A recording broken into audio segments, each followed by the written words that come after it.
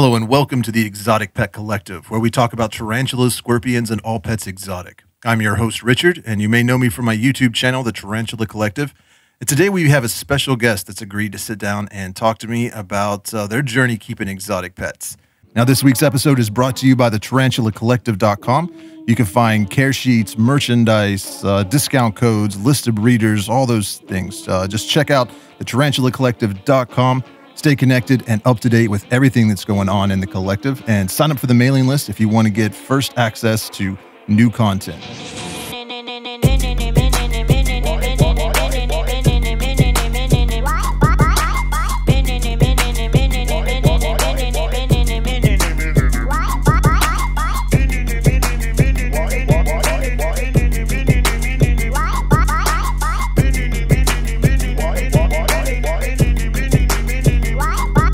This couple makes custom-designed terrariums, cages, and enclosures for tarantulas and inverts, and you've seen their enclosures showcased on YouTube videos by the Tarantula Collective, Tarantula Haven, Tarantula Cat, and Aquarimax Pets YouTube channels. So please welcome to the podcast, Mo and Alina from Tarantula Cribs. Hey there. Hi. Thanks for having us on today. Thank you. Appreciate you all coming. Thanks very much. I have been a huge fan of your enclosures. You sent me some, man, it was a few months back now. Yeah.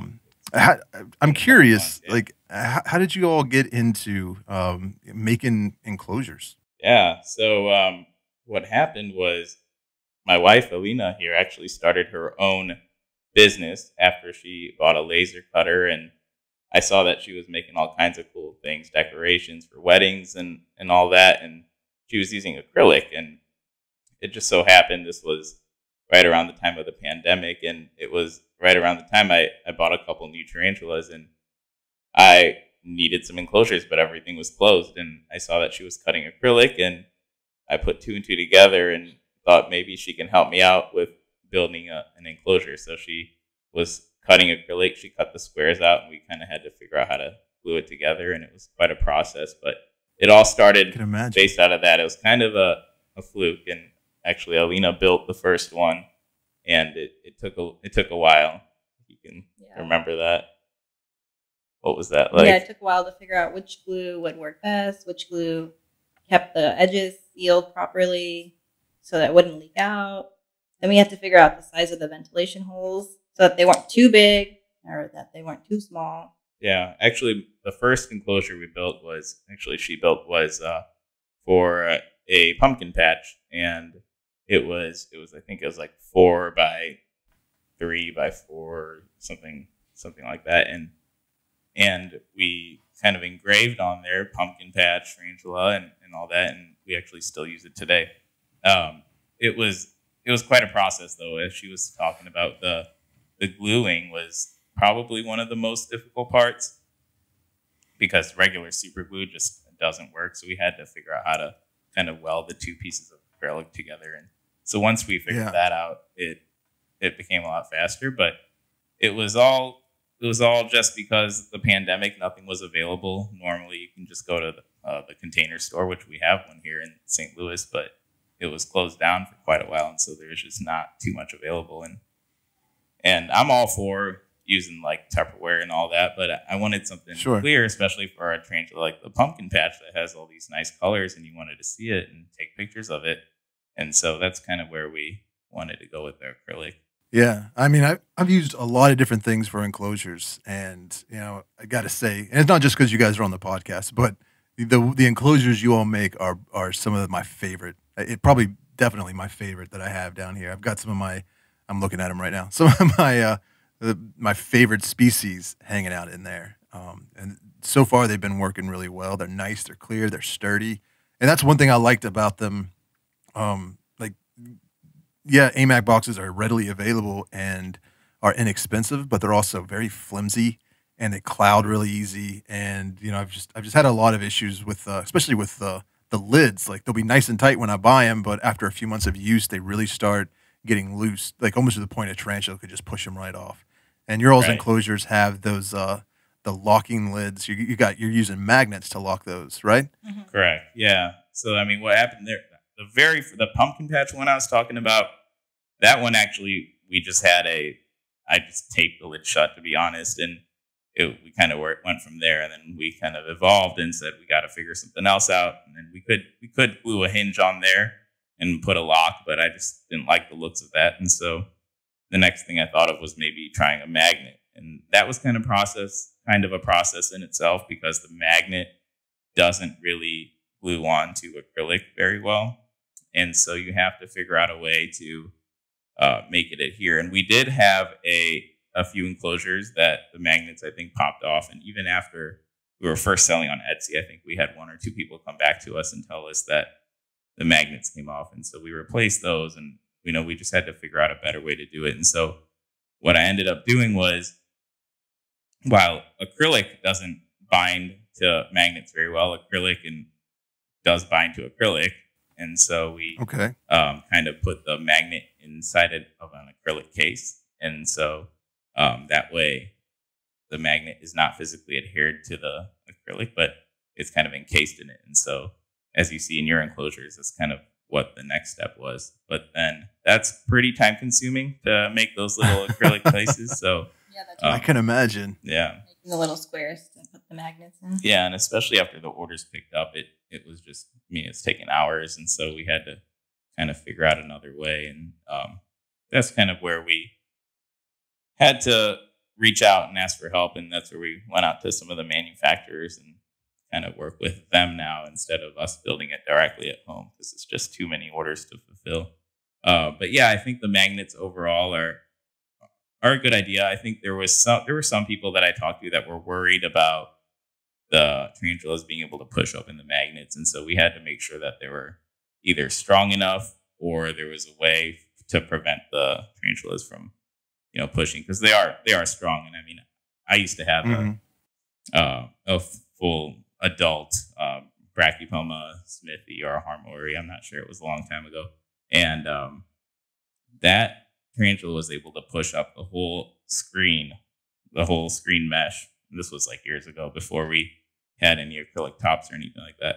And it was able to push up the whole screen mesh on my 10-gallon tank. And I remember having to put like textbooks on it, because it was that strong. So I know the magnets have to be pretty serious.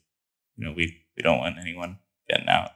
Very true. Yeah, that's an issue that I've had with some of my screen enclosures. Not just that the tarantulas are strong enough to push them out, but that they can, like, they break easy, especially those thin mesh ones. Tarantulas can chew through them. I had one. It was a Zoomed enclosure, one of their like glass ones that has a screen mesh, and my cat sat on it and completely just ripped the mesh completely out. Luckily, there wasn't a tarantula in it at the time, but I was like, yeah, that's a problem. Yeah. And I when I got your all's enclosures in the mail, that was one of the first things I did, was test just to see how strong those magnets were. Because there's a couple other people out there that have made some enclosures that had magnets. And one of the issues was, one, they didn't stay glued, so they kept falling off, which was very frustrating. But also they were just weak magnets that sometimes wouldn't even hold the weight of the door, let alone any pressure applied. Yeah. And that was something I tried to showcase in my video, was just like how strong. I mean, you got a lot of magnets, but they also seem like high quality, strong magnets, and it would like almost pull the door in and lock into place. I thought that was kind of cool.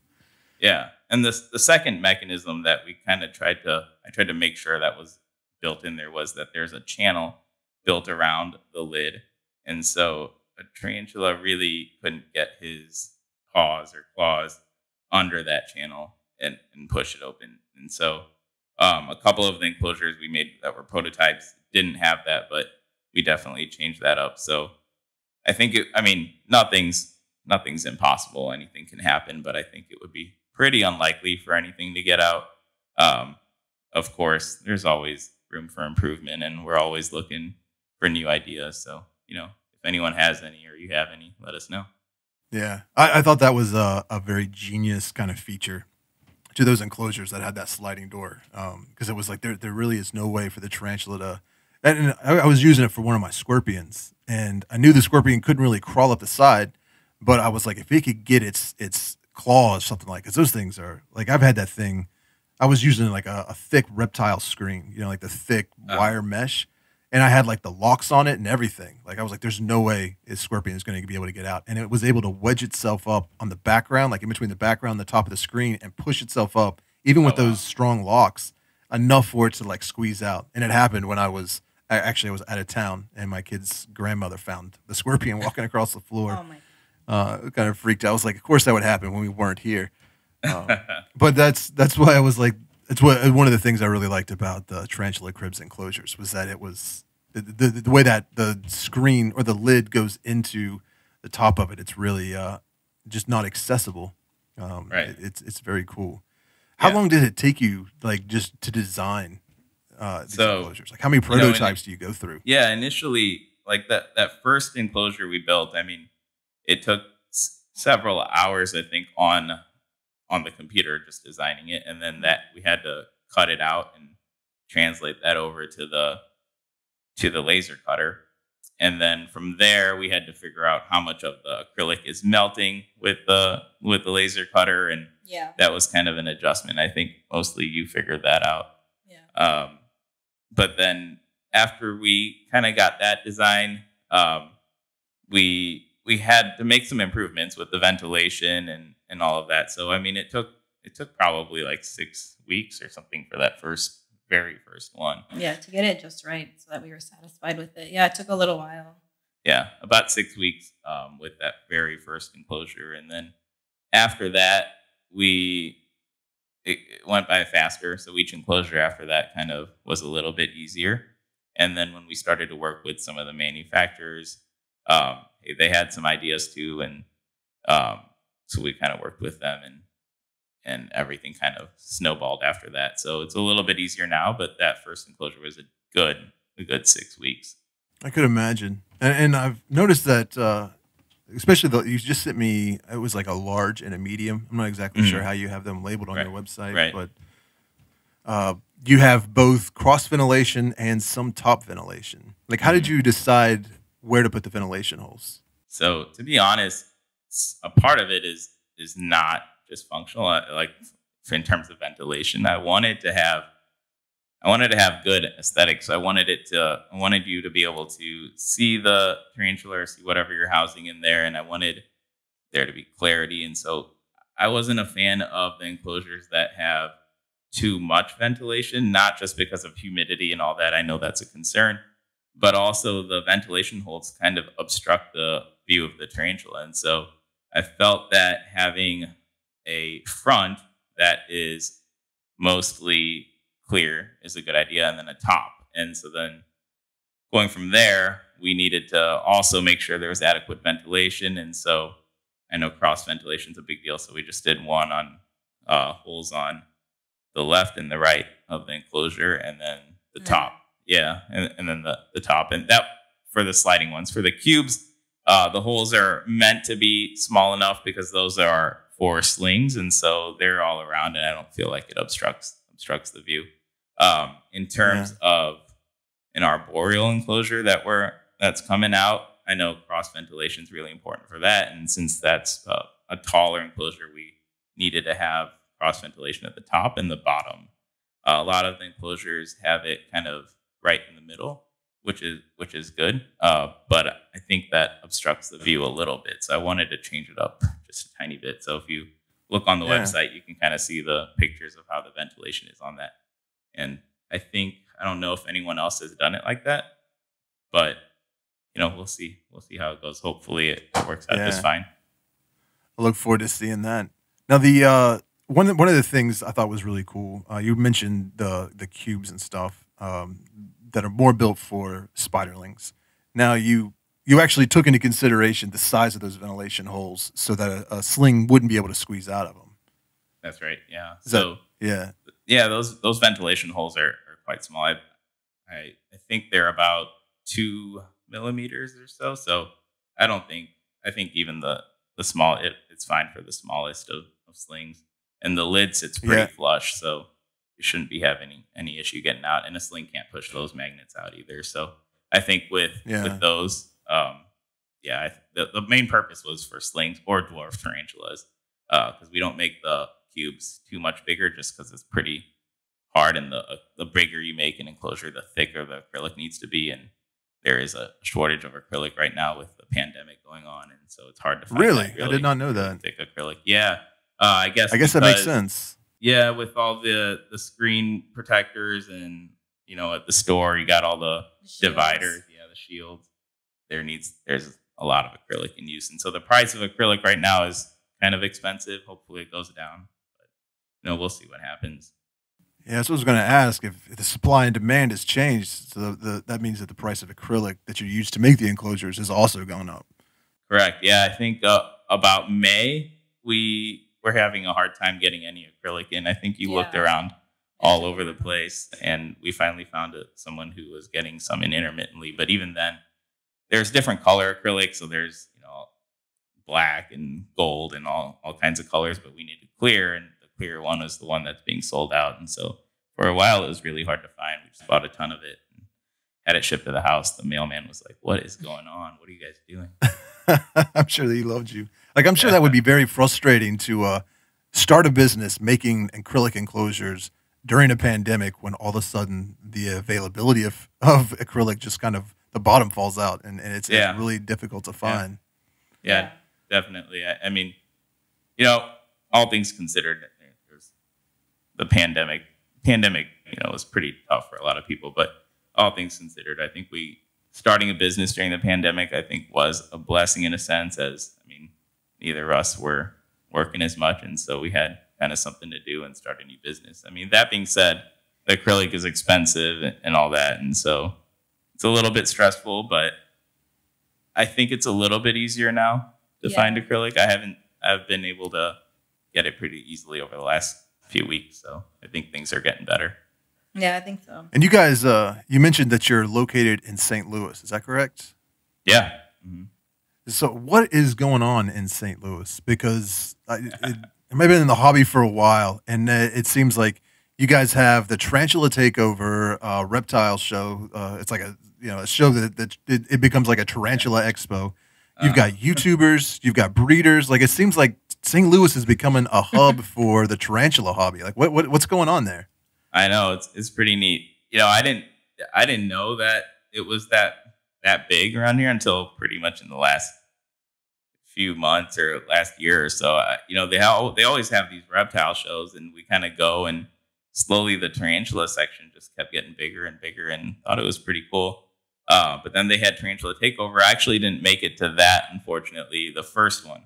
The second one we did go to and we vended at, but the first one we didn't make it to. But we definitely saw the people's YouTube videos and all that. And then Cat being around here and Simply Spiders, it's pretty neat for sure. Actually, it's kind of interesting because I went to high school with Dustin from Simply Spiders. And, did you? Actually didn't even know it. Realized later on. That's funny. Yeah, I got invited to the one in I think it was the first Tarantula Takeover, but it was like right after the Chicago or the Tinley NARBC, and I was just like, yeah, that's too much traveling, and it just didn't seem feasible. And I also was kind of like, I guess in my mind I was like, yeah, it's going to be lame. And then I saw all the pictures and videos. I was like, man, I really wish I would have gone. And I was kind of looking forward to maybe going this year. But with COVID and everything, it didn't seem like a responsible thing to do. It was actually really busy, even for COVID. I was a little bit concerned, but it turned out to be. If I lived in St. Louis, I totally would have been there. But I'm in a small town in the hills of West Virginia, and I didn't want to be the one dude that left town and then came back with COVID because my name would be all over the news. It's like, I don't want to do that. Gave it to everyone in the holler. Yeah, that's exactly it.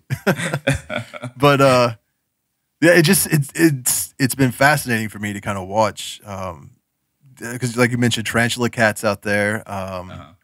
She's been doing a lot. And you guys, there are tarantulas that are native to that area, correct? Do they ever wander into the city?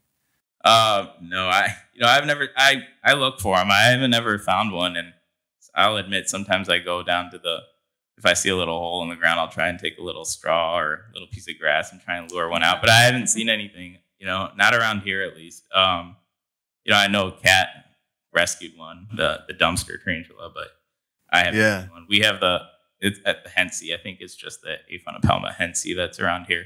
I don't think we have anything else. And I think most of the range is southern, so probably down more in the Ozarks and south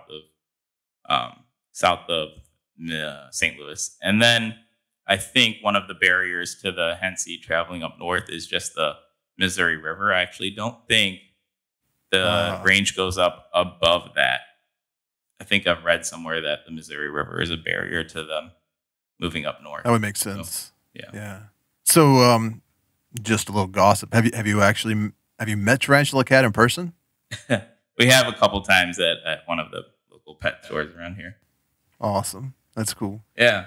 Pretty cool. So I went to Arizona.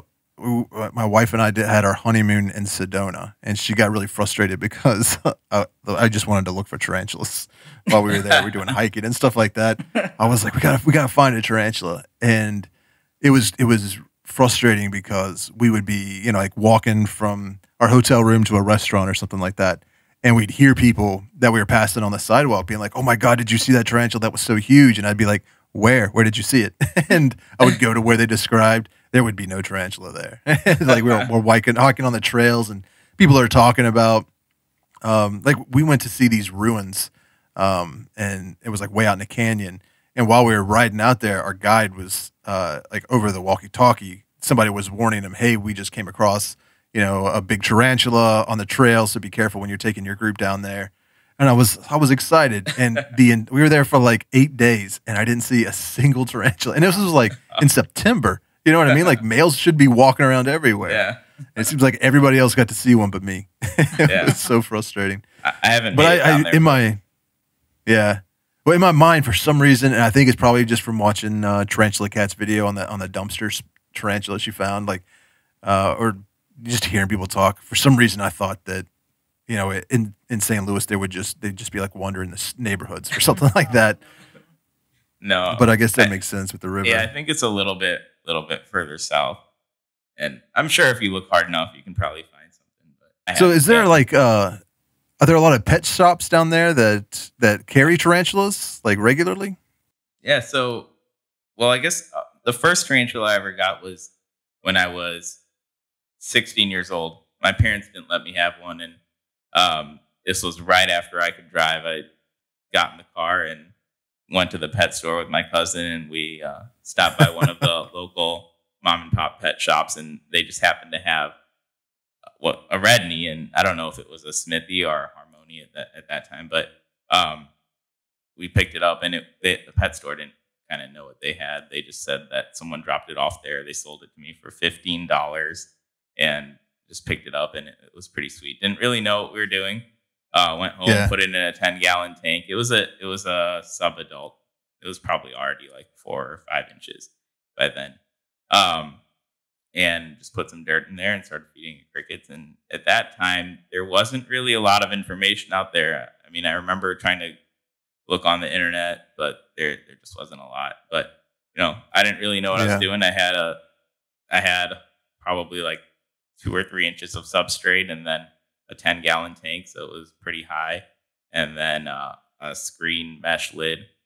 And I remember it climbing up to the top, and it did actually get its leg stuck a couple times, and I'd always have to kind of remove it and take it down. Never lost a leg or fell down or anything like that, thankfully. But that was the first encounter with the pet store. And then after that, PetSmart and Petco and all that, they do in some stores sell some of the tarantulas, but I've never bought one from there. Then we have a couple more pet shops. Tropical World Pets and Exotic Arc are the two that I've kind of been to and kind of get all my stuff from now. And those two happen to be the pet stores that we now kind of sell in. So it kind of worked out. Oh, that's awesome. Yeah. So you actually have your enclosures in brick and mortar stores. Yeah. Yep. Those two. That's awesome. Exotic Arc a few months ago. We had our first order there a few months ago. And then after that, Tropical World Pets. So it's going good. They both have a pretty good selection of tarantulas. So anytime you're in St. Louis, definitely check them out. Yeah, I have one of the moderators in my Facebook group, Debbie. She works part-time at one I think it's in O'Fallon. Is that St. Louis area? I don't even know. Kind of. O'Fallon, Illinois. I think there's a pet shop down there called Tie-Dye Iguana. I've never been out there. Yeah. It's a little bit further from me. But I heard they have a pretty good selection as well. They're at all the pet expos too. They have a pretty big stand usually. Yeah, I usually admit I am not the smartest man in the world, especially when it comes to geography. Like, I've been doing podcasts with people in the UK, and I have to admit, like, I really have no idea, like, any relation to where you are in relation to where I am. Like, in my mind, Missouri is just all St. Louis. Like, I forget that it's actually a very large state. Yeah. So it's probably not as close to you in reality as it is in my mind. Yeah, well, I mean, we're about half an hour out from Illinois, so it's not too far. But I just haven't made it out there. I understand. Have you ever gone to NARBC, the North American Reptile Breeders Conference? So we went to the one in St. Louis or in St. Charles, but we did not go to. We haven't been to Tinley. Always wanted to make it out there, but it's just never worked out. But, hopefully the St. Louis one was okay. I heard that it wasn't as big, obviously, as the one in Tinley Park, Chicago, but hopefully next year, if COVID can kind of calm down. Yeah, it's where I kind of screwed myself. Is I had never really been to a reptile expo before. There's one about 2 hours south of me in a small town in West Virginia. It's like a traveling expo, so it'll be like in the capital 1 month, and then the next month it's like in Parkersburg and then Beckley. So it tries to like go all the way around the state. And we just happened to be like, I was coming back from visiting my parents. My wife and I stopped in the town and was like, hey, there's a reptile expo here. Let's check it out. And we go there, and it was probably 10 dealers. Like, I paid $10 to get in, and then you walk in, it's like, this is it. Like, it's just like a circle of tables around the outside of this small room, and it didn't really have anything exciting. And they had a couple tarantulas. They were labeled baboon spiders. And I was like, do you know what species this is? And they're like, it's a baboon spider. I'm like, do you know what country it's from? Like, can I? And then they open it up, and the two they had was an HMAC and an OBT. And they just like, they're opening them up, looking at like it's no big deal. This tarantula's not going to hurt you. I'm like, that's a crazy species to just have and leave open on your table. Like, I would not do that, but definitely. They did have a Losiodora periabana, full-grown female with the enclosure. Of course, it had like an inch of substrate in there. You know, the poor thing had webbed the place completely. It was a beautiful spider. It just wasn't kept well. But they were one like $500.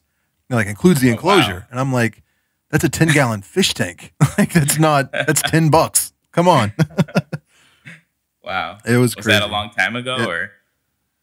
Oh, 4 years ago, maybe. Okay. But like that, I went there and I was really disappointed. And I was like, yeah, I'm not paying to go in somewhere to, when I've got a better collection at my house. It's kind of like my mindset. So I never went to another one until Tanya, Fear Not Tarantulas, invited me out to their booth at Tinley. Yeah. And I went there and I was like, this is a completely different world. Like, there are species here I've never seen. Like, it was amazing. It really blew my mind. And now that's like the only ones. I just keep going back to that one. So I went to, I think it's called Steel City Reptile Expo. It's in right outside Pittsburgh. And that one was pretty good. It was like in an ice hockey rink. And that kind of like, okay, cool. Maybe the smaller shows aren't all so bad, because they had a good selection. They even had a couple tarantula dealers there. But you don't see a whole lot of people that are just selling tarantula enclosures, which I think is something that's like, I mean, for years, that's something that's been really frustrating to me, is that I always have to buy a reptile enclosure and then retrofit it for a tarantula. Or I have to, the ones that are for sale, like there's a lot on, like they're coming from China or something, like you can order them on Wish or on Amazon, but you got to like put them together with rubber bands, or they're really low quality and they end up being more frustration than they're worth. So, I mean, I think it's really cool that you guys have gotten into this niche. I mean, you feel like people are responding well to it? Yeah. So, I mean, I think kind of part of it is that I've kind of always liked like terrariums and just enclosures and making cool setups and that kind of thing. And so we wanted to have something that could kind of accommodate that, because we liked having the display tarantulas and all of that. And I think part of the issue is that none of these real big companies are making anything is because, it's so niche that I just don't know if that they feel that they can make a lot of money on it. And from our standpoint, we're not like a big company or anything like that. And so our main goal isn't to try and make a ton of money. We just wanted to have something cool in it. We didn't realize it would pop off so big. And I think that was kind of with that Patreon video that you had. And I think that's what kind of made all of this take off. And so we've kind of gone with it and enjoy it. We really enjoy it. And I think, it has, I think it has picked up. I mean, when we started our Instagram in May, we had like 100 followers, and now we're up to almost 3,000. And I think it's just picking up steam. And I mean, there's still a long way to go, a lot of improvements to make, and from a business standpoint, there's a lot of room to grow and a lot of improvements to make. For example, shipping's an issue. After all these YouTube videos and all that, the orders are just coming in, and it's just me and her, and so it's pretty hard to keep up. And we got 2 kids at home, so what we're gonna do is we're in the process of transitioning out to a fulfillment company, and all our products are gonna be stored in a warehouse, and then they're just gonna be packaged and shipped out by a third party. And so I think that'll let us focus on running the business and allow us to kind of grow and expand and also have better customer satisfaction from that standpoint. Yeah, it's probably a good idea. I've noticed that with my, like, just selling, my stupid T-shirts online. Like, it got to like I was ordering them and then having to store them and then package them. And, as I screw up a lot. So I would send the wrong T-shirts to the wrong people. And I was like, it became a full-time job just dealing with shipping and tracking and, right. And just outsourcing that to a drop shipper was probably one of the best decisions I think I've made. It just made my life a whole lot easier. For sure. And I couldn't. There's gonna be mistakes, but it happens. Yeah, I couldn't imagine though doing enclosures, like especially people that are ordering multiple ones. Like that would be so frustrating. Right. Yeah, so you guys work on this. I'm sorry. Go ahead.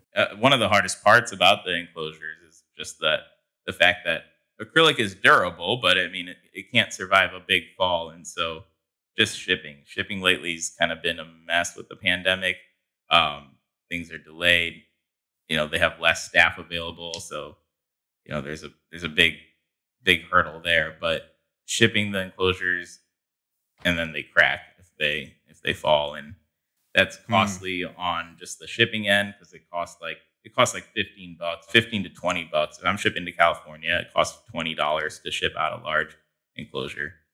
So that's $20 gone, and then the enclosure itself, we got to replace it. And so that's a big problem. And I'm hoping that with the fulfillment company, maybe they have better connections or even just packaging ideas.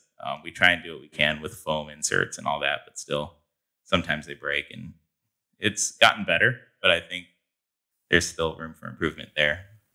Yeah, I was impressed with the 2 packages you sent me, because like I said, I'm in a small town, especially compared to St. Louis, but I get my package delivered to a small town outside of the town I live in, like an even smaller, tiny town. There's like 3 people at the post office, so I know them personally because my day job, I do a lot of shipping, sell a lot of stuff on eBay for the business I work for.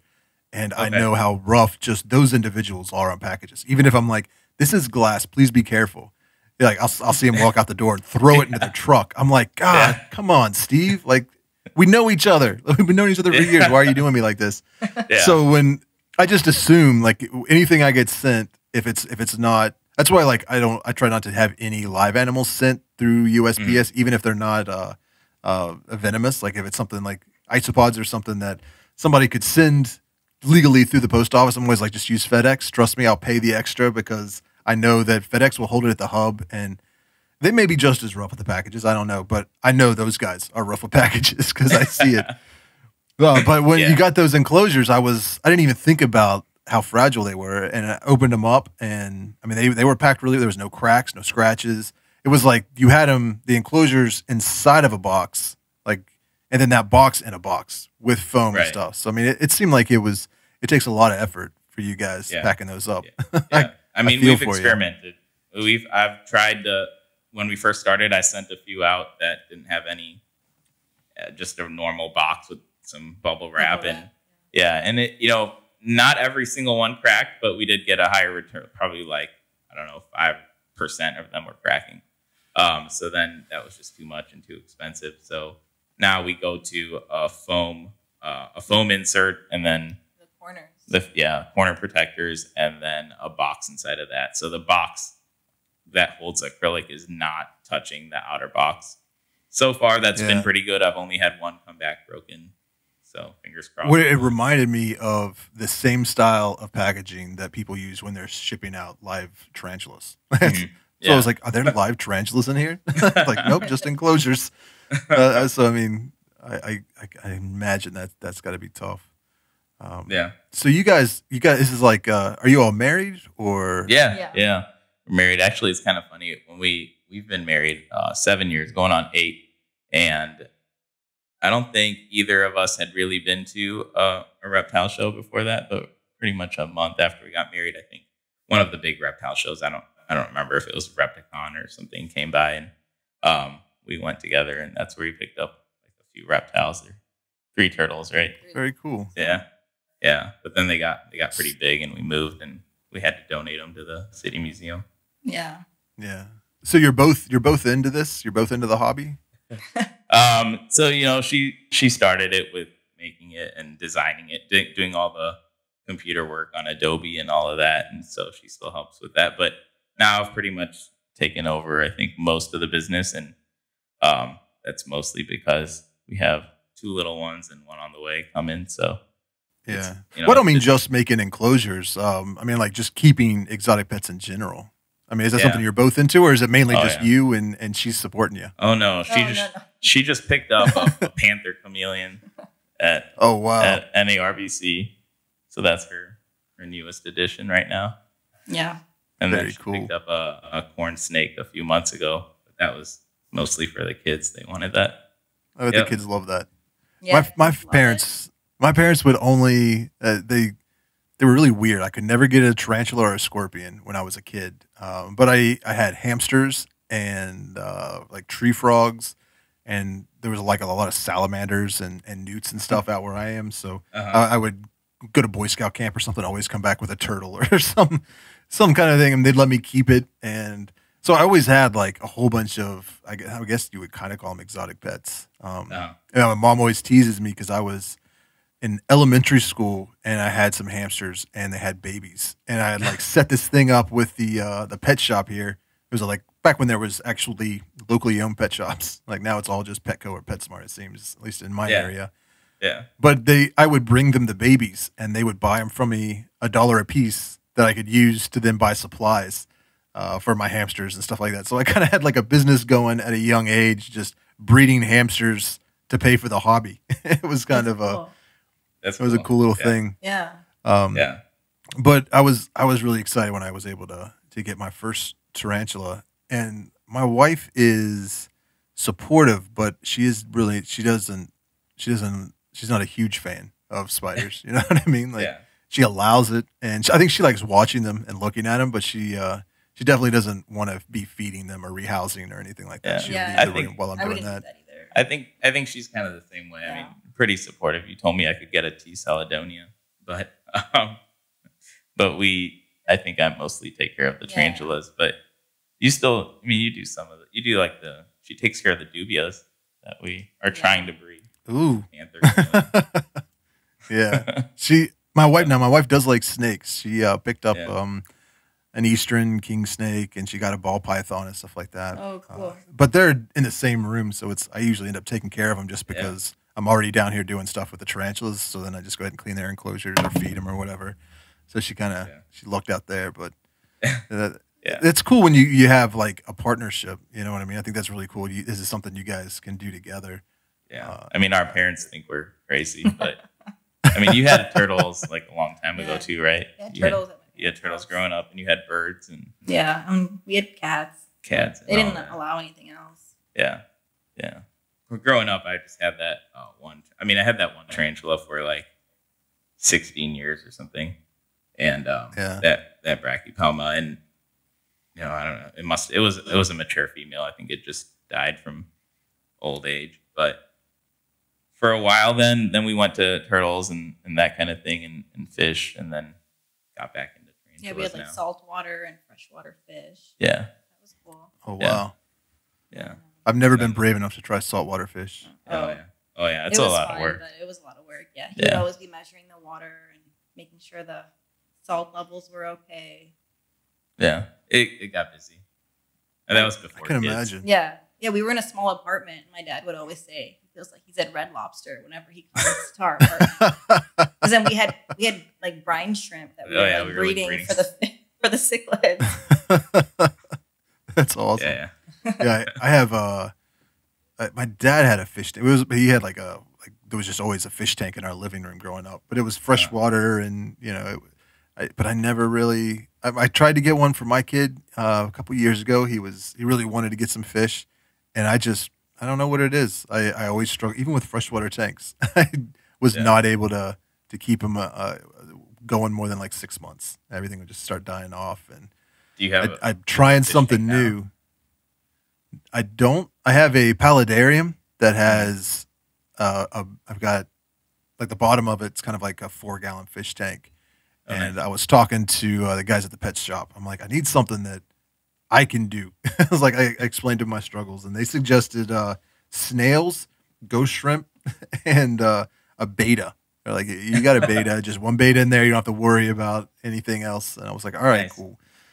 Yeah. So far that's going well. I'm making a YouTube video on it, but I'm taking my time because I don't want to like make a video like, hey, I've got this awesome beta living in this paludarium, and then the next week it dies. So it's like we're gonna take our time here, make sure I've got this husbandry down. I know. I'm excited to see what you're housing in there. Yeah, it's part of the reason I haven't told anyone yet is because I have an idea of what I'm putting in there, but I really got to give enough. I just got to see how the whole enclosure develops. Like I don't want to put a species in there it's not going to work. I'm like 90% sure it's going to work for this tarantula. But there's issues. I mean, when you have a waterfall feature in an enclosure and stuff like that, there can be a lot of issues with just it getting too humid or water leaking. And, I got to make sure everything is nice and sealed and set up well before I introduce a tarantula in there. But get the isopod colony going and springtails and all that. So it's been a slow process, but it's coming together. I think it's, I don't even know. I set up the waterfall because I didn't want to run it all the time. And I have a thermostat for my snake's enclosure, like for its heat mat. And it turns on and off throughout the day. And it had multiple plugins you could have for whatever reason. Like you could plug in the heat mat and the heat light and all that kind of stuff. But I'm only using the heat pad. So I plug the waterfall into that. So the waterfall only kicks on when the tarantulas or when the snake's heat pad turns on. Oh, nice. So it's like just sporadically throughout the day. It's kind of neat. That's neat. I'm enjoying that. Yeah, that'll be a good video. So you said you got your first tarantula when you were 16 years old, and there wasn't a whole lot of information out there. So I'm curious. Like, I mean, not to like call you out, put you on blast, and anything like that, but like, I guess what I'm saying is I'm not trying to expose your age, but I'm just curious. Like, how long ago was that? When was this? So I'm 33 now, so I don't know, do the math, but we had that I had that tarantula for I don't know another 10, 15 years, I don't know exactly, until it passed, and then after that, it wasn't until after that we kind of got the next one. But yeah, 33 years old, and trying to get this Tarantula Cribs thing going. Yeah, it's what I was trying to fit because I know when I first started, there wasn't a lot of information out there, but it was also, I mean, the internet just wasn't what it is today. Like I still had dial-up back then. I mean, we had I think I had a girlfriend. We had an apartment, and we had it was a 2-bedroom apartment. It was just the two of us, so that was like our office. Is what we called it. But neither one of us did any. We worked retail. We worked for Hot Topic, so it wasn't like we needed an office. It was more like the room that we put the computer in. And, it was like MySpace and Napster, LimeWire. Like that was what we used it for. So I say that a lot. Like I didn't get information off. Like there wasn't anything available, but then I'm also at the same time like, well, maybe I just wasn't looking. Like I don't. There could have been stuff. I never even. Yeah. It never even crossed my mind Yeah. to Yeah. look. I mean, But that's true. my experience was very similar to yours, where it was, I had a rose hair tarantula, but I kept Yeah. it deplorably, compared to what how we keep them now. Yeah, for sure. I mean, you know, there, it wasn't easy to find information. At least I don't know. There might have been some forums. I don't know when arachnoboards and all that started.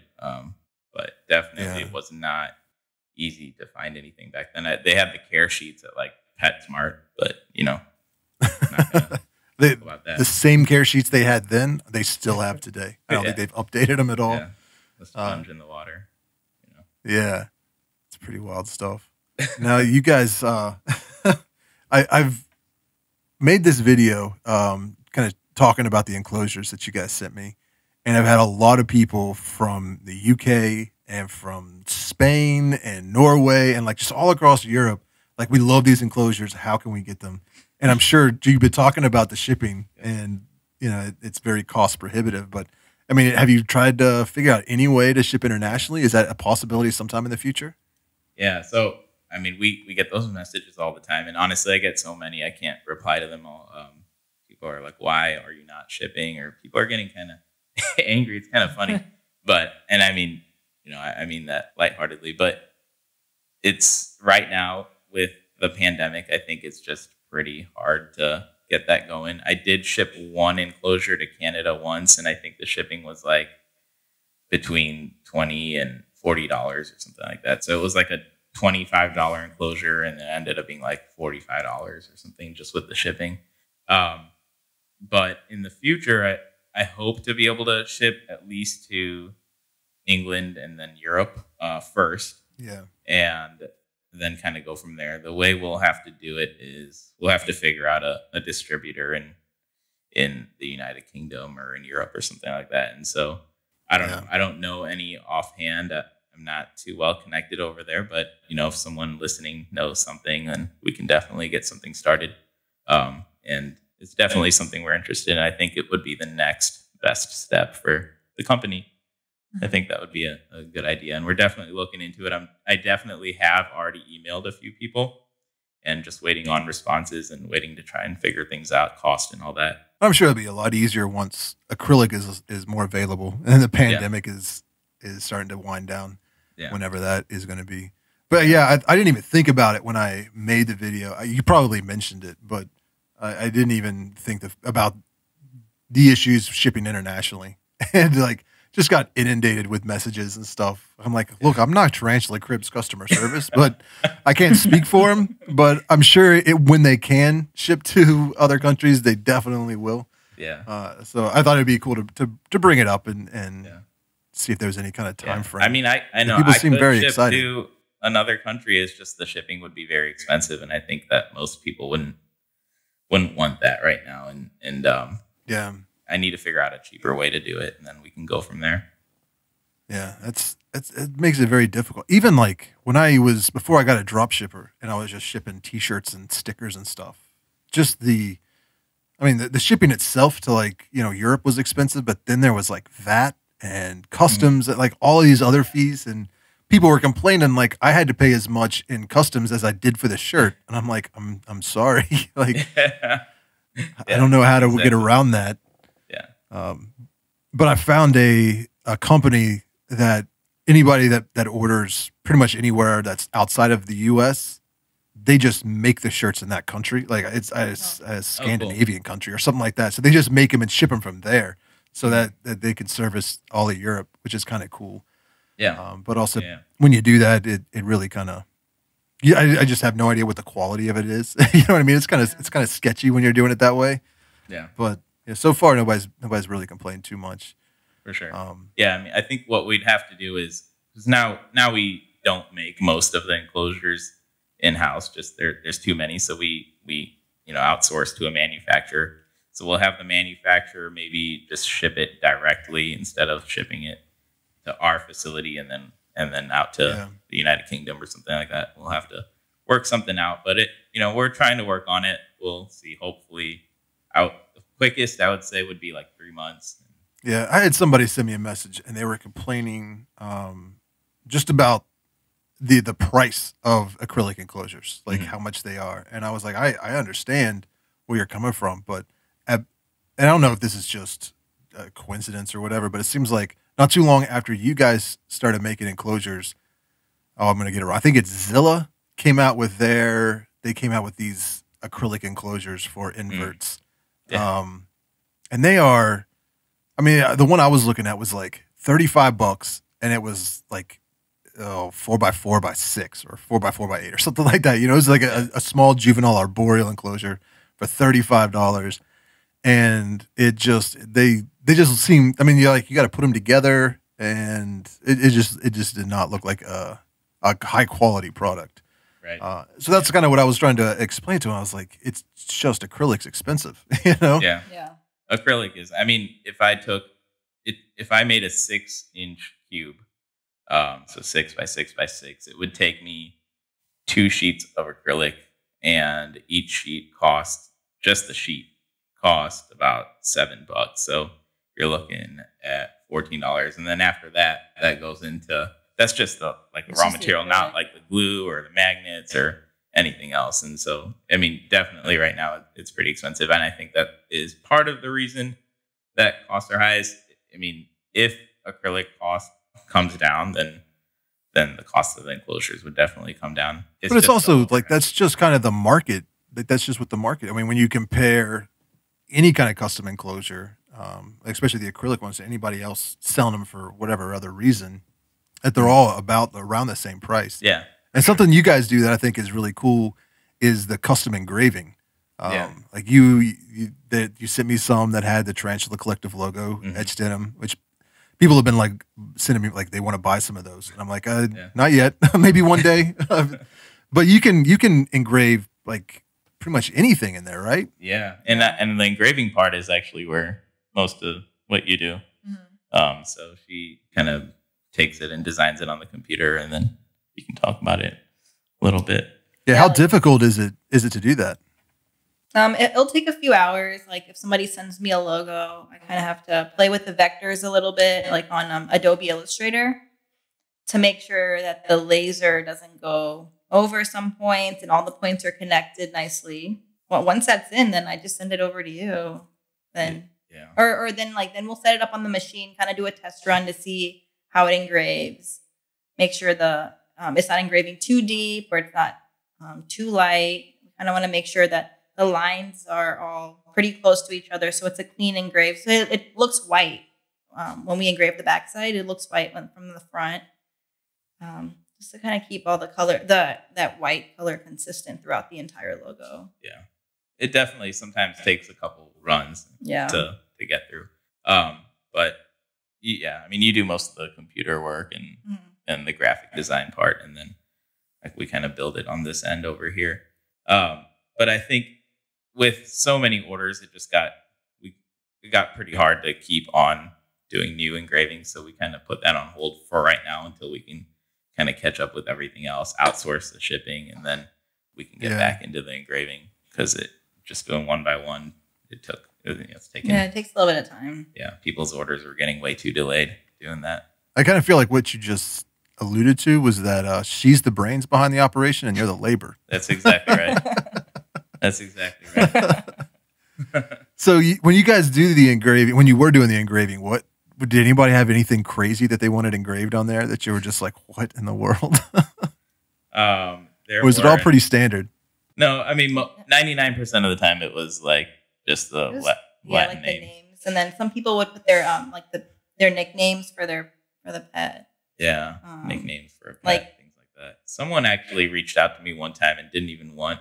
I don't know how they found me. They didn't even want a tarantula enclosure. They wanted a jewelry box. Oh yeah. So it said ice, right? What did it say? Ice box or ice box. Yeah, it said ice box. Nice. I don't know how they found it. So we added a hinge to it and a locking mechanism. Yeah, that's what they wanted. But it was basically like the same design minus the holes. Yeah. And he kept his watch and wallet in there. Yeah. That's pretty good. You put your valuables inside of a clear box that locks. Yeah. That's pretty neat. That was one of our first orders too. Yeah. Nice. Now I had tried making my own acrylic enclosures a couple years ago. But essentially all I did was I bought like off Amazon, just an acrylic shoebox or something like that, and then tried to put on hinges and a lock. And I don't think any of them are still around. I think every one that I made fell apart, like, and it was always at the most inopportune time. I'd be like feeding everybody before I leave town. And then the latch that keeps the door shut would fall off. And I'm like, oh no, what am I going to do now? Yeah. And I was using, I don't remember what, I used so many super glue. I used epoxy. I used, I tried to like melt it together. Like nothing would work. How do you guys, like, how does that, I'm not asking you to give away trade secret or anything, but how did you find things that would adhere to acrylic? Like, was that difficult? Yeah, actually. We would go out to like the hardware store and like Walmart and just pick up whatever glue we could find. Like we had all different kinds of super glue. There's so many different glues out there. Yeah. There was even acrylic glue, like super glue, but for acrylic that didn't work very well either. You used a marker to draw where you wanted the glue to stick, and then it was just messy. Yeah, we spent a lot of money in different kinds of super glue. Yeah, a lot. Yeah, we tried epoxy too. That was too messy. Yeah. There was that aquarium. Yeah. What is that material? Like silicone. Yeah, like silicone. Okay, that was too messy. Mm. It didn't sit well. And then we needed something to dry fast enough so that we could hold the sides together. But we don't want to be sitting there for a while holding them, just for a few seconds. So we kind of can move the pieces around if we need to. Yeah, initially we were using like right angle clamps and things like that because the super glue was taking too long to bind to the acrylic. But at the end of the day, I think the glues just don't work that well. No. So acrylic, the best way to deal with acrylic is to actually weld it together, and so that's what we do. We chemically weld it together. There's still errors that can happen, definitely, and with that welding solution there, it can stain the acrylic and all of that, and then there might be little pockets where water can get through and things like that. So there's a lot of trial and error, and it's all handmade. Even the ones that we have manufactured, they're still handmade just by other people at this point. And so there can be variations and there can be little divots and things like that. So all the enclosures are essentially handmade and welded, I guess acrylic weld, whatever you call chemical welding. Yeah, chemically welded. Yeah, they're chemically welded. Yeah. So that's a lot of work that's going into each enclosure. Yeah. Like how long would you estimate it takes to make one enclosure? Like our first one took like hours. Oh my God. We were up till so late. Yeah. It took hours just figuring it out. But then like once you kind of got it down. Once you get it down and once you get down with the application of using like the solutions and all that, it still takes like probably an hour and a half. Yeah. Especially if you have to make the little magnet pieces, then that adds on sometimes. So if I got like 10 orders in a day, and that's talking about like almost a day and a half worth of work. So we just can't do it all at home now. Yeah. Especially if you're engraved, that doesn't include that time. That doesn't include that time like it takes to fix the logo to engrave and then actually engrave it in the machine. Mm-hmm. Yeah. All that takes like an extra. I'm sure it could be faster if we had more manpower, more people, like an assembly line kind of thing, but we don't. So I know. I mean, you said you have 2 kids, right? Yeah. 4 and 2 boys. Put them to work. No, they're well, maybe in a couple years. Oh, they would love to help. Like, they would. They're so intrigued by like whatever we're doing. They want to come in and we'll let them push the button to start the machine up or to turn the fan on to ventilate the room. They like to. The older one, he likes to take part. Yeah. He's 4. Yeah. So. Yeah. This might be a dumb question, but do you have to do the engraving first and then build the enclosure, or do you build the enclosure and then engrave it? Right. Yeah, we engrave first. Yeah, you have we engrave it first. Then we'll go through and cut the holes out, and then we cut the actual squares out for the cube in that order. Yeah. That's just what we found to be the best. Like if you cut the squares first and then make the holes, sometimes the piece of acrylic drops just by a couple of millimeters and the holes might not be even. And then we engrave on that flat sheet. Once a cube's made, it's too hard to get that cube in the machine to engrave. Yeah. I mean, there are laser cutters out there that can do it, but just for an at-home kind of thing, we can't. That's why we are size limited, is just because our laser cutter at home cannot fit a larger enclosure, pretty much bigger than the 6 inches. And so, I mean, sure, if you spend like thousands and thousands of dollars, you can get a cool laser cutter that would do it, but not the one we have. So you mentioned that you have some larger enclosures in the works. Like what are we talking about? Yeah. So after that first run, we got a lot of requests for enclosures that would hold a sturmy or, some of the larger like 7-8 inch tarantulas. And so we're going to work on it. We are working on it. They should be coming out hopefully in the next 6 to 8 weeks. It's going to be a challenge with shipping. It's going to be expensive. The acrylic alone is going to be like, it's thicker acrylic, which is a lot more expensive. And it's going to be a lot of work. So it's going to be a higher price point, obviously, unfortunately. Yeah. But we'll come out with a limited run and see how it goes. And that's just kind of the nature of acrylic. Like the larger the enclosure, you said, like the thicker it actually has to be. Yeah. Like, does that so it doesn't warp or like both? Yeah. So it doesn't warp or just crack. Because the longer the sheet of acrylic gets, if it's thinner, it's going to be more. It's going to bend too much. Yeah, it's going to be like if you just held it out, it would kind of bow in the middle. And so you have to get a nice thick piece of acrylic, and the thicker, it's like exponentially more expensive. And so this one it'll be 20 inches long, 12 inches wide, 12 inches high. And it should be good for most bigger tarantulas. I mean, some people still go bigger for the sturmies and all that, but I think that's probably our limit, our limitation right now. I mean, that sounds comparable to like a 10-gallon aquarium. Those correct. dimensions. It's the same length as a 10-gallon, I believe, and then a little bit wider. Nice. So a little bit more floor room for the terrestrial. Yeah, there's only a few species that I can think of off the top of my head that would need anything larger than that. Yeah. Like maybe a sturmy or a salmon pink bird eater or something. Yeah. But they would be fine in a 10-gallon. Yeah. Yeah. That's pretty neat. Initially the Tarantula Cribs, the name came about just because we started with one, it was like a crib for housing something, but two is just that it was for tarantulas that were slings or juveniles or dwarfs or things like that. And so, but we've kind of ventured into some of the bigger enclosures now, and it turns out, I think that's the most popular one right now is the large one, which is 12 inches by 8 inches by 8 inches. And so I think we'll kind of have to focus on making slightly bigger enclosures. Yeah. Yeah, that's interesting. You brought up where the name came from, because in my mind, maybe it's just my age is showing, but when it went Tarantula Cribs, what I was thinking was MTV Cribs. I was like, this is the high end, fancy, top of the line enclosure for your tarantula. Yeah, like that's what I was. Definitely a play on that. Yeah. Well, that was very cool. Because I mean, and I'm not just like blowing smoke here. They are like the highest quality enclosures that I have in my, and I'm counting like the Zilla, Nexitera, and stuff like that. Like these are enclosures designed specifically to hold tarantulas. But I saw Russ from Aquarimax just came out with a YouTube video where he's using isopods in his. He was talking about how they're great for isopods. I know that they're great for scorpions. What other species have you heard people are keeping in your enclosures? I've had some requests for a centipede, I try and get the inverts or whatnot that I think will be in there so I can test it out myself.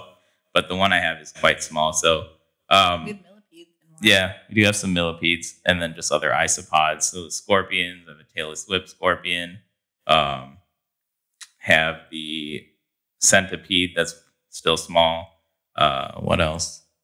I actually have my maybe that milk snake. Yeah, I have the baby milk snake in it still right now, which I don't That's necessarily what I was actually recommend for everyone, but it's doing well in that's there what right I was actually going to ask is if anybody had ever kept any kind of reptiles or anything? Because I know it could be difficult if you have to have like a heat lamp or a heat pad or something like that. Yeah. But I thought maybe like some kind of frogs or something. Yeah. There might be some reptiles. One that person would was benefit. keeping a Pac-Man frog in it. So Nice. I think it did okay with that.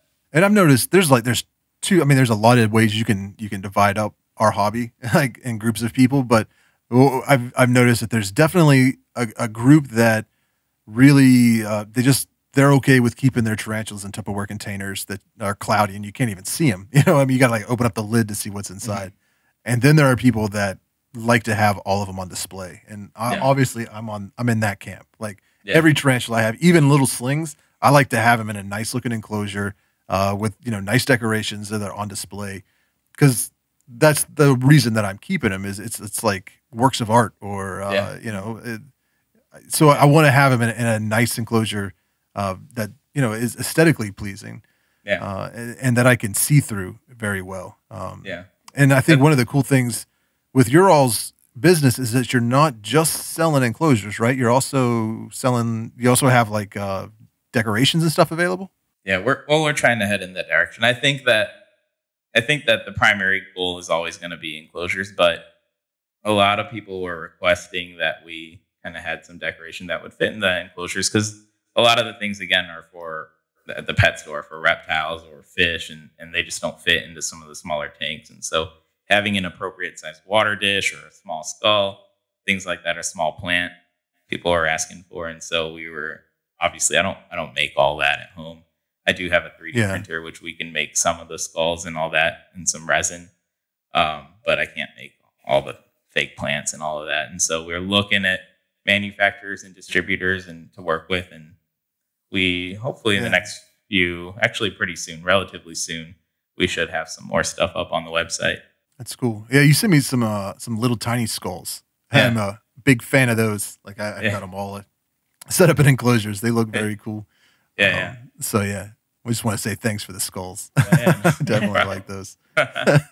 Skull game. So you got the arboreal enclosure that's coming out soon. I know people are excited for that. Because that was another comment I saw a lot on the video. Where people were like, well, will this work for arboreals? So you've got that coming out. So that we are. So we made a prototype, and we completely made a prototype from scratch, and we drew it out, and we adjusted the ventilation. Talked to some people. I talked to some people at the Tarantula Takeover, actually, who only keep arboreals, and kind of got their input.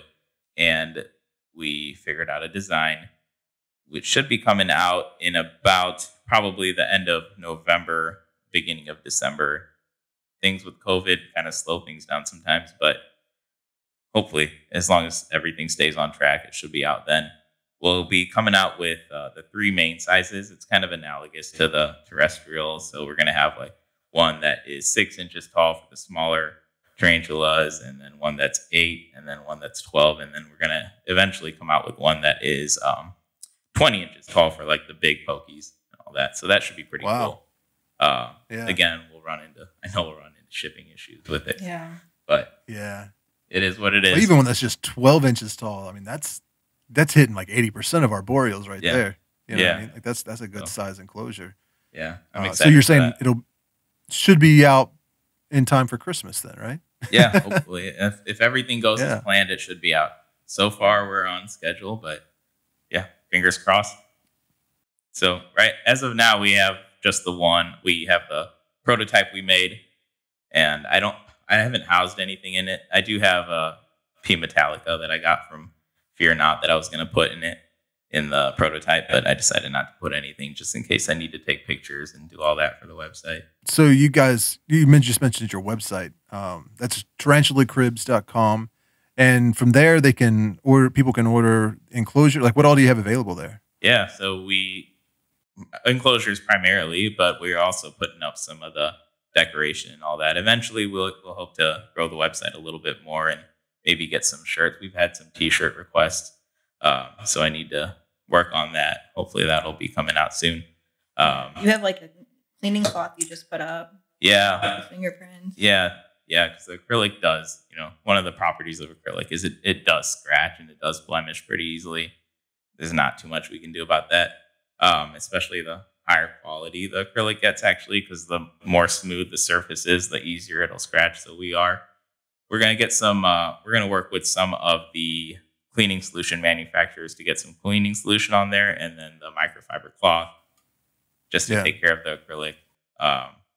And then also any decorations. So plants, we're gonna be getting some plants to go in the arboreal enclosures that are a little bit taller, and then some more skulls. Had a lot of requests for skulls, so we're getting some like watering dishes too. Yeah, and then some water dishes and hides and all that. Yeah, that's a good idea. A few different skulls coming. Yeah, a few different type of skulls. So we kind of just want to get the whole package for tarantulas, And I don't really have any plans to expand to any other animals or anything like that. I just want to stick with tarantulas. I mean, the tarantula hobby is growing exponentially right now. Yeah. So I feel like you're kind of getting in on the ground floor.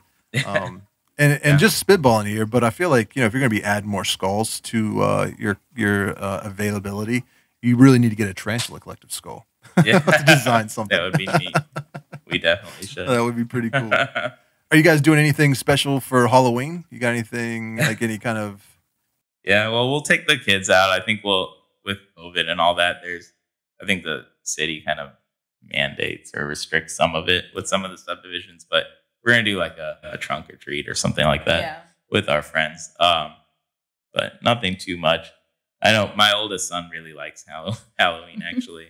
I took him to the Halloween store, and he was like all into like the really scary costumes and all that. So actually, my first job ever was I worked in a haunted house. Nice. Yeah. The darkness really? House, which was this pretty scary? It's actually, I think it's rated one of the best in the country. It's pretty good. That's awesome. It was a good first job. Yeah, I would imagine. We go all out here at my house with decorations. I got like little animatronic grave, or what do they call them, the grave keeper or something like that. That's not it. I can't even remember. Yeah. It's like a Grim Reaper skeleton guy that welcomes you to it's like all graveyard themed with spiders and spider webs and all that kind of stuff. I did a video on it last year, and I was going to shoot one because we got all the decorations. I was going to do it this weekend, but it's just been cold and rainy, so I'm like, I gotta wait for a good weather day to do it. I did a video unboxing some of your all's enclosures that you sent me, and I think I even made another video where I was talking about them. But after we're done with this podcast, I got to rehouse some tarantulas, and I'm going to be rehousing them in some more Tarantula Cribs enclosures. Sweet. And I think that's going to be like my Halloween themed episode. That'll be coming out on Halloween. So everybody be sure to check that out, because you sent me one of the big ones. So I'm looking forward to. Yeah. And I'm debating who to put in there. Like that's what's holding me up right now. we trying to decide Halloween, who gets the nice one. We'll probably have a sale or something for Halloween, so you guys can check it out. Oh yeah, that would be cool. You're all pretty active on Instagram. You mentioned you got like 3,000 subscribers. Yeah, almost. So we've slowed down over the last few days as I'm trying to get caught up on orders. But I just got a new camera, and so trying to learn that, trying to take a page out of your book. But before that, all our pictures were just iPhone, so it was pretty good. I mean, we have about we're almost at 3,000. Hopefully, we'll get there by the end of the month and do another giveaway at 3,000. What kind of camera did you get? Just out of curiosity. I got one of the Sony mirrorless cameras. I can't remember the exact. Yeah. Sony makes some good cameras, man. You'll get some awesome pictures there. Yeah. Got to learn it. So we got. Yeah, that's the hardest part. The learning curve on using cameras. It's like, I mean, there's so many things you can do with them. It's overwhelming. I've learned the best way is just do it. Just jump in feet first and learn as you go. For sure. So you got your website, you got your Instagram. Are you guys on Facebook at all? Well, we do have Facebook. I think Instagram is linked to Facebook. We don't check it as much. We'll be better about that, but mostly Instagram. If the easiest way to reach us by far is just getting on Instagram, and we'll reply to your message there, for sure. Okay, cool. Yeah, that's what I was going to ask. If people wanted to reach out to you guys, what would be the best way to do that? So hit you up on Instagram. Yeah, very cool. So I'm going to be setting up. I was thinking about putting a a Blondie in that large enclosure, because I got one that needs a. Have you had anyone that's done any bioactive setups in your enclosures yet? I haven't had any feedback on a bioactive. I mean, I have a I have a bioactive with the millipedes and isopods and all that, and it's actually they're doing pretty well in there. I haven't had any tarantulas in a bioactive yet. I was hesitant about doing it until I saw Russ from Aquarimax Pets. I saw his video where he was keeping isopods in there, and they seemed to be thriving. And I was like, well, there's enough air circulation, and I don't know. I felt like I could think that what I was the most worried about would be the lighting, because I just wasn't sure how acrylic responded to having light. Like, it wouldn't be sitting on it, but it would be under a light, a UV type light. I just wasn't sure, because like I said, I'm not the smartest guy out there, but I didn't know if it was like it would block UV light, if the plants would be able to grow in there well. I don't think it'll exactly block, but I do think with all acrylic, any exposure to sunlight or UV light, I guess, there's the risk of it yellowing. And the better quality acrylic you use, the less likely that is to happen. And I hope and I think that there's a less chance of it yellowing, because we do actively try and get the better quality acrylic. But again, in time, who knows? Over time, acrylic will yellow, and if it takes in moisture, it will warp eventually. It's just a question of how long, or it's a question of what kind of acrylic you use. So, I mean, the good thing is with isopods, if it warps a little bit, it's probably not going to do that much damage. But I do have my isopods. I have dairy cows and millipede. Millipedes, I think it's like the Texas giant millipede or something, set up in a bioactive. And so far, so good. Haven't had any issues, and they seem to be doing well. Cool. Yeah, I think I'm going to try it out. So it'll be like an experiment. I'll let you know how it goes. And I mean, I don't foresee any problems, but I just wanted to run that by you, just in case it was like some huge danger, and you're like, that's not a good idea. No. But I think it'll be cool, because it's it's not going to be very bright lights or hot. It's just an LED light, They needed a little bit of moisture, but it's not like super swampy or anything either. So it should be. I'm excited. I'll just say that. I look forward to setting it up. But I'll be doing that probably towards the end of the month, which is quickly approaching. Man, I can't believe how late it's getting already. One last question, because I know you guys got to go. We got to wrap this up. But what is your favorite genus or species of tarantula that you have in your collection right now? Like, what are you most stoked to keep? What do you show off to people when they come by? So I think the Chromatopelma pubescens is my favorite. I've said it before. If I could keep one tarantula, it would be the green bottle blue. I mean, its feeding response. Our son really likes it too. He's 4, and he comes up and asks to see the green bottle blue. Feeding response, the colors, the webbing. I think it's the good all around tarantula, and so we have that in one of our engraved cases and all that. So it says Chromatopelma pubescens over the top, and right underneath that, he has this pretty extensive webbing, so it looks pretty cool. That is awesome. I like that. You should post a picture of that on Instagram this week, so people can see it when they hear the podcast. They'll be like, "Oh, I want to see that." Yeah. What about you, Alina? Do you have a favorite? I think I like the pumpkin patch. I like him. Oh yeah. Yeah. I like the orange in there. A cool the orange species. and black looks really nice. The kids really like that one too. Yeah. He just molded out male. Yeah, so his colors are really vibrant right now. Yeah, they look really pretty. Yeah, that's definitely. That's awesome. He's a good eater too. Put in a cricket, he'll chase it down. Yeah. Speaking of which, I actually got the Florida bark scorpions from Fear Not that you sent over there. And, nice. I was feeding them this morning, and they're still pretty small. So I was putting in flightless fruit flies, and they were just chasing them right down, like actually chasing them down. It was pretty cool to watch. I saw you posted a picture of that on Instagram, didn't you? Yeah, I did. Yeah, earlier today. It was pretty cool. Yeah, they're doing well. Yeah, they're voracious eaters. I actually, you can't see it on the camera, but like right off, where's the camera? Like right off over here is my communal. So like while I'm talking to you guys, you might sometimes see me like freaking out, looking over here. The scorpions have just been crawling around doing some crazy things. Yeah. I mean, it looked like it was like trying to scratch its tail or something like that. So I'm like, what in the world is this thing doing? It was weird looking, but Yeah, they're fascinating. Like Yeah. I just recently, the past few years, really started getting into scorpions, and Yeah.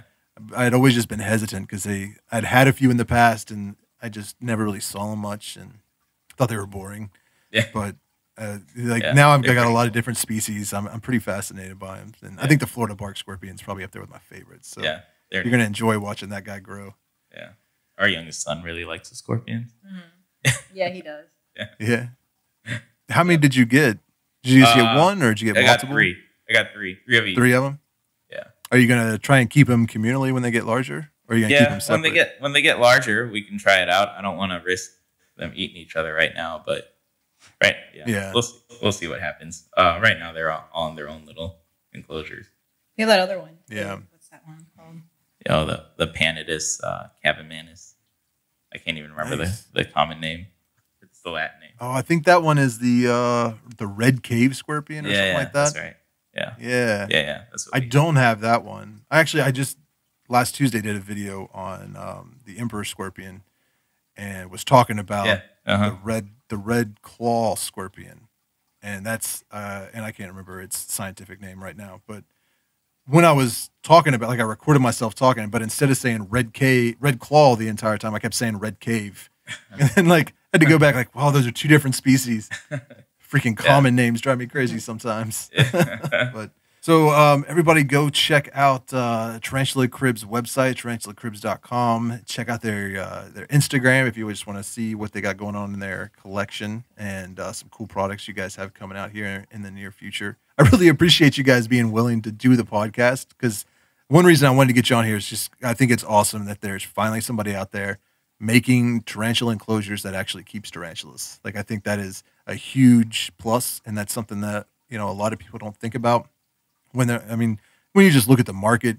You see a lot of people selling tarantula enclosures that obviously don't keep them, because there's some huge issues with those enclosures. And I think you guys are putting out a very high quality product that is just, it's amazing. It's some great stuff. And I recommend you to anybody that I've talked to that's like, what kind of enclosure should I get? I'm like, you got to get a Tarantula Cribs one, because, if you want to get the best, that's the way to go. Yeah. So Thank you applause so much. to you guys. I think I've got an applause button. Is this it? Is that making? There we go. Yeah. So you guys are awesome, and I Thank wish you. you all the luck in the world. Thank you so much. Thank you so much for having us. Yeah, it was awesome to get to meet you guys. Like, we've talked through Instagram and stuff like that, but you guys are much better looking than what I had envisioned in my head. Like, you turned on the screen, I was like, those are beautiful people. I don't know what I had in my mind, but I think I thought you all just looked like me, like some middle-aged bald people. But yeah, you guys are awesome. It was really cool getting to talk to you and meet you, and thank you again. Thank you so much for doing this. Likewise. Thank you so much for having us. Yeah. I mean, we're open to ideas or anything else. And, we just want to make good enclosures for the tarantulas and have people put them on display. That's what we like to see. Post your pictures up. Awesome. Thank you so much for having us. It was a pleasure. Yeah. I'm sure we will be talking again very soon in the future, and good luck with everything. Everybody go check out their website if you want to get some of the best enclosures that are available for your tarantulas. You got to go with Tarantula Cribs. You can check out my YouTube video that I did unboxing and showcasing some of theirs. You can also check out Aquarimax Pets, Tarantula Cat. She did a video on them as well, didn't she? I believe I saw that. Alex at Tarantula Haven. Like, a lot of people are using them. A lot of people are really liking them. So I highly suggest you check that out. Thanks again for listening to the podcast. It's always cool having you guys. It's just awesome that you're downloading these and listening to them. If you're checking it out on YouTube, go into the description. I'll have links for Tarantula Cribs website and Instagram there as well. Be sure to listen to the Exotic Pet Collective every Thursday, available on Apple Podcasts, Spotify, Google, pretty much anywhere you listen to your podcasts. You can find us. All right. Thank you. We'll see you next week.